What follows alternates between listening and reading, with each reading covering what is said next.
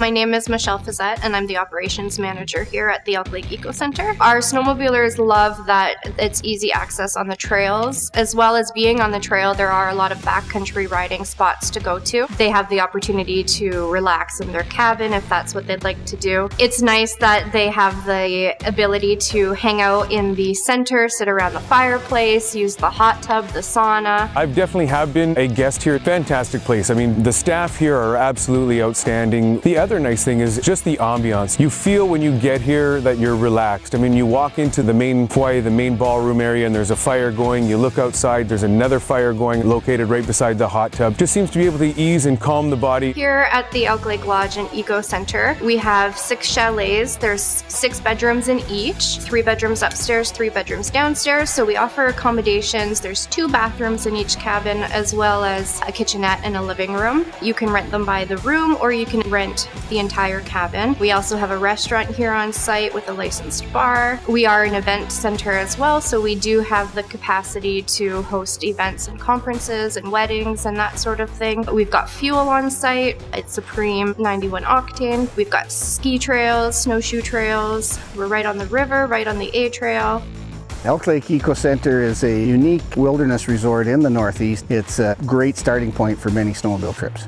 This is one of the world's best snowmobile destinations because we have such a long season. We're much longer than Southern Ontario. We get extra weeks at the beginning of the winter and the end of the winter. We get more than ample snowfall, and then the trails are perfectly groomed. The main reason why I think Southern Ontario riders load up their trucks and their trailers and head down the 401 and the 400 onto Highway 11 is just because of what we have to offer here in the north. We're pretty much guaranteed snow all winter long. The trail conditions are fantastic. The other thing that we hear a lot is how wide our trails are. And that's one of the big reasons why they come. A lot of these little communities are hubs, so you can do day tours. So instead of heading on a long trip and doing a 2 to 3 day trip, you can stay in one place and use that as your hub and do different day loop. The key areas are west of Elk Lake on the Roadhouse Tower Road. There's Canyon Lake, and just a little further than that, you end up going up to about 600 meters above sea level, and the views are just phenomenal to the north. You get to see over the boreal forest. In the New Liskeard area, you get to switch over to the farm fields, and if you just had a little off trail south down Lake Temiskaming, you get to see Devil's Rock, which is one of our most noted features in the area, and there's just many different types of terrain on the 640 kilometers of trails in the area. The nice thing about the trails here in northeastern Ontario, especially in and around the Elk Lake, Temiskaming Shores area, is there's a lot of variety. I mean, when you're riding through here, it's like you're riding through the true Canadian Shield. There's evergreens,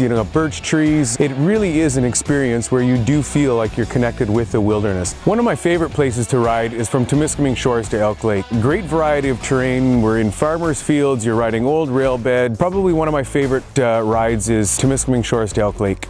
This year, we're looking at getting some live music in, as well as hosting themed dinners, buffets, brunches, that sort of thing. It's a great facility, and I would highly recommend.